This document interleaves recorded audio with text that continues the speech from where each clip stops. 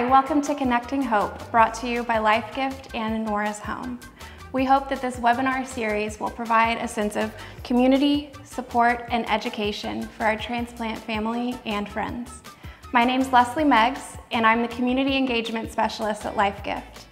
I'm excited to announce our guest today, Amanda De Jesus, who is a heart recipient and a professional chef who's going to share with us a recipe that's both heart and kidney healthy. Welcome. Hi. Thank you for having me. I'm excited to be here and to be able to share my story and this recipe. Absolutely. We're so excited that you are here. Why don't you tell us a little bit about yourself and your transplant journey? Well, I'm Amanda. She said I am a 19-year heart transplant recipient.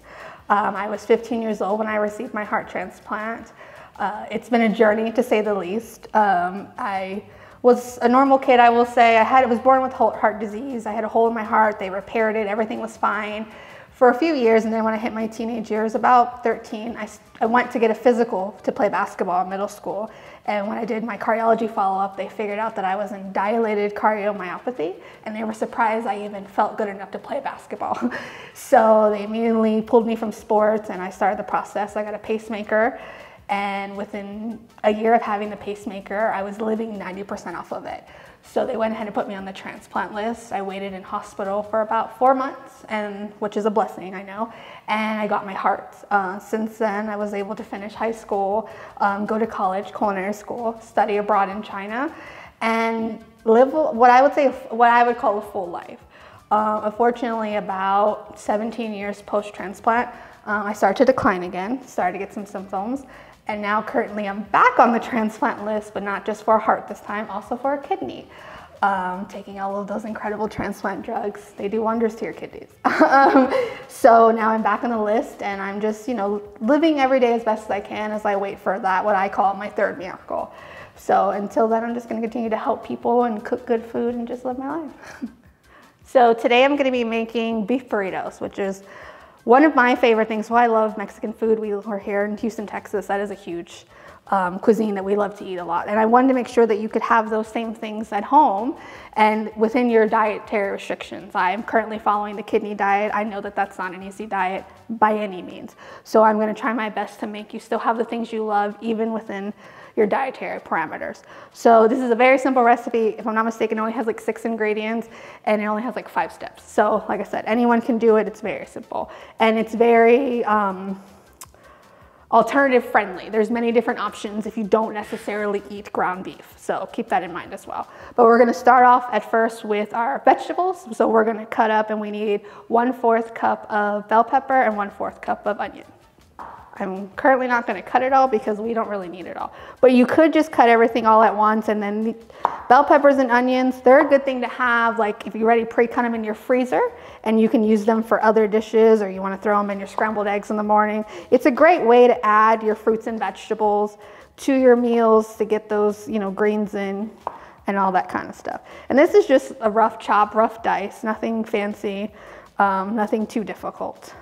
And it doesn't have to be green bell pepper. If you want to use a different color, that is also totally your preference. This is, like I said, this is a very adaptable recipe, and it's all about your taste and flavors. It's just within your dietary parameters.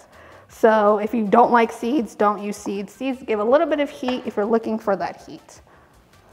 But like I said, we're not even going to use the whole pepper.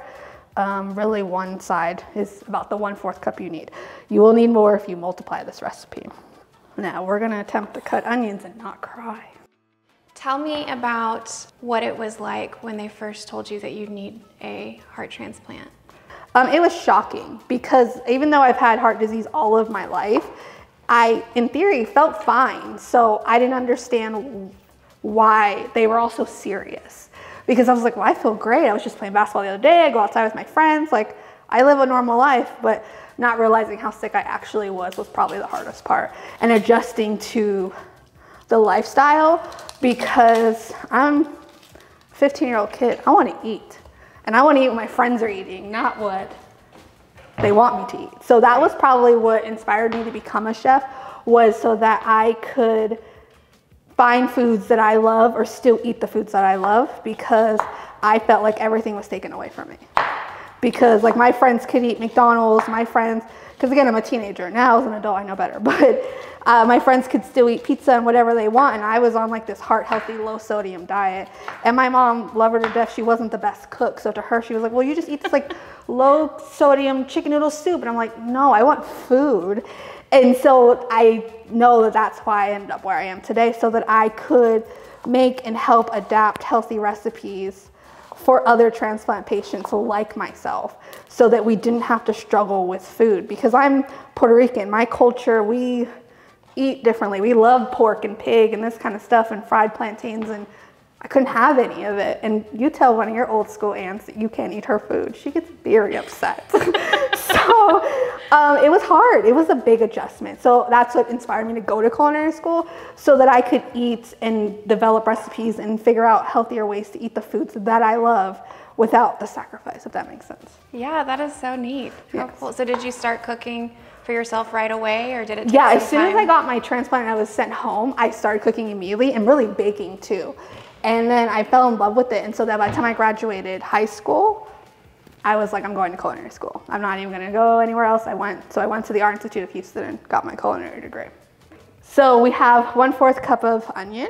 So now that we have cut up the vegetables, we're gonna go ahead and put everything on the heat up our 1 pound of ground beef, and start cooking up the process. All right, so get you a hot skillet pan, or a pot, whatever your preference is. Actually, you're gonna spray it with a little nonstick olive oil, nonstick spray, nothing major, and then you're going to add those peppers and onions and saute them. You're just about 2 to 3 minutes, just till they kind of get soft. So, I mean, you want a little bit of a bite, but you don't want it to be raw. So you're just kind of cooking it down a little bit, extracting some of those flavors. We're gonna add our pound of ground beef now, and we're just gonna mix it all together. Let the meat brown and mix the veggies within the pan. So that was definitely an adjustment.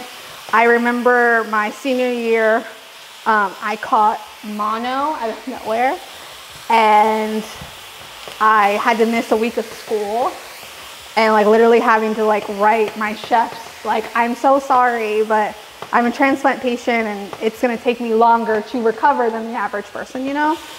So that was definitely like a struggle for sure, and an adjustment. And then convincing your parents and a transplant team to let you go to China to study abroad at 19 years old, probably my biggest flex. I'm not even gonna lie.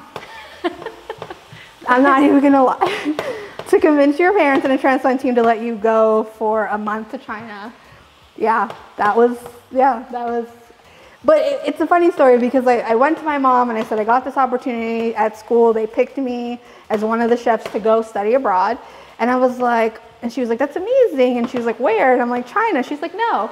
And so like after some talking, she was like, well, talk to the team, and if they say yes, then I guess we can let you go. And the team goes, and I put them on the spot, and they're like, well, if your parents say yes. So they thought the other would say no, and when they both said that, I was like, I'm going to China. So I studied abroad in China, which was a life-changing experience. I had plenty of meds, we had plans, contingency plans if anything should happen. I was very lucky that nothing occurred, and I was able to complete the semester with no injury, no harm, no nothing. But so that's probably, you know, to be able to say with a transplant, a heart transplant, that I walked the Great Wall of China is something that's once in a lifetime. You're not gonna get that. So I definitely took advantage, and I definitely will say since my transplant, I have found many moments that I got to do things that I never thought I would do, let alone be able to do with a heart transplant. So after you drain the meat, you are going to add a 1/4 cup of tomato puree. And then you're going to also add, I have some no salt tomato seasoning that I make at home. You can even make this too. It's literally 2 tablespoons of chili powder, 2 tablespoons of paprika, a teaspoon of oregano, a teaspoon of garlic powder, a teaspoon of onion powder, and a little black pepper. But also there's brands like Mrs. Dash and a few others that sell no salt taco seasoning if you don't feel like making it at home. But if you do make it at home, put it in a mason jar, a container, and it literally will last for 6 months. I also like to add just a touch of water to help kind of mellow out and combine the seasonings and the meat together. It seems that the meat absorbs the seasonings better when you add a little bit of water and cook that down. And when you kind of cook down that water and it evaporates, you will know pretty much that you're almost at the finish line. So as a transplant patient, you kind of know that there's many moments. Everything feels like a big deal because you never thought you would get that chance. Graduating high school, graduating college, getting married, meeting, you know, really, honestly, I fell in love with my best friend. He was my best friend. We had a lot in common. And the more and more we started hanging out, we just kind of fell in love with each other and decided to date. And from dating, ended up, you know, engaged and married. But I kind of knew that he was different when he could visit me in the hospital and not squirm or be uncomfortable.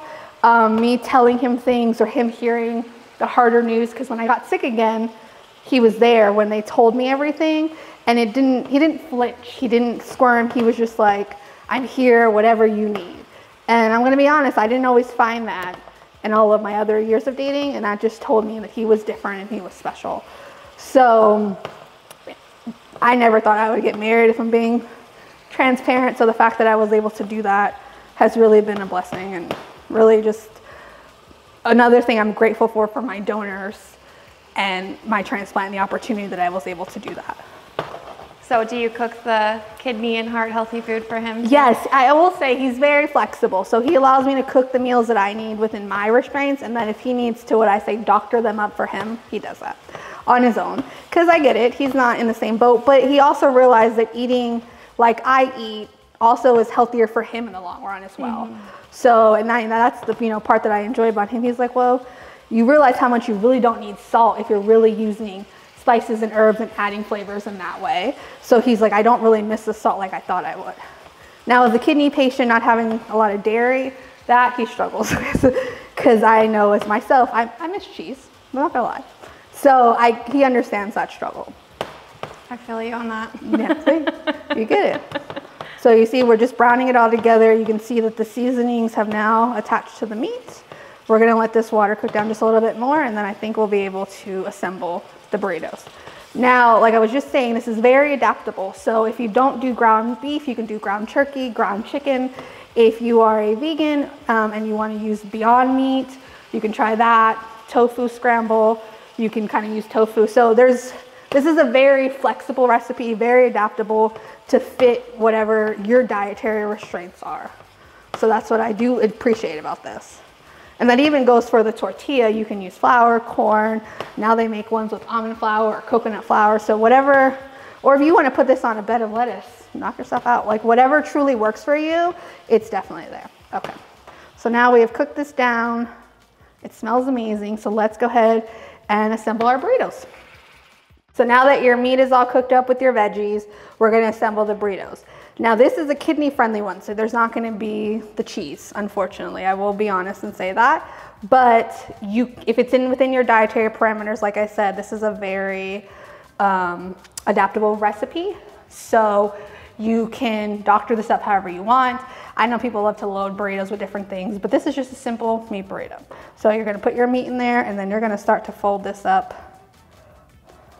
Make sure you fold in the sides so nothing falls out. Leslie, do you mind handing me that knife? Flip it over, and I'm just gonna cut it in half. And there you go. You have your beef burrito. Like I said, very adaptable. You can add different things to this if you would like, or if it's within your dietary parameters, but this is just a basic kidney and heart health friendly beef burrito. I'd like to thank Nora's Home for letting us use their beautiful kitchen. And I'd also like to thank Amanda for coming today and sharing her story. Thank you for having me. It was really a pleasure. And Nora's Home, you have a beautiful kitchen. It's a great kitchen. Yes, it is. Well, thank you for sharing this recipe with us. Of course. And we wish you the best of luck, Thank best you. of health. Thank Hope to you. see you again. Yes. And you can find Nora's Home at norashome.org, LifeGift at lifegift.org, and I am Leslie Meggs, our Community Engagement Specialist at LifeGift. Thank you and have a wonderful day.